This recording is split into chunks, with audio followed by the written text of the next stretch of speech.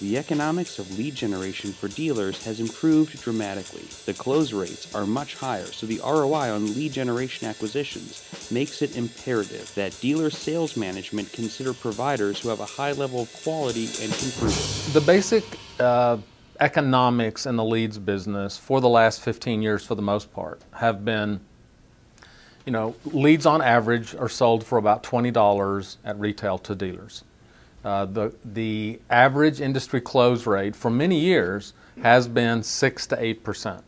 So if I sell a dealer 100 leads at $20 each and he sells 6 to 8 cars, then that's going to equate to a cost per sale for that dealer of something between $200 and $300 depending upon the actual close rates.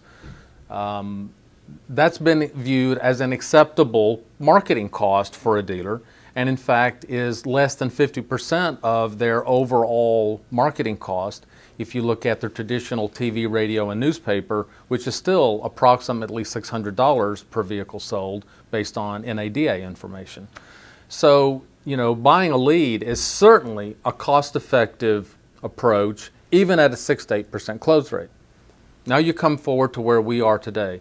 Our internally generated leads are closing at a range of 16 to 25% month in, month out.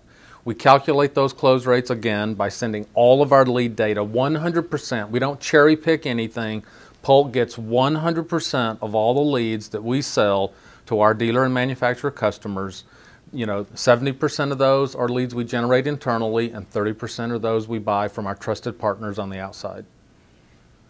Those leads are then cross-matched against registration data by Polk. So when I talk about 16 to 25%, those are actual hard numbers based upon data that's cross-matched between the registration data and our lead data.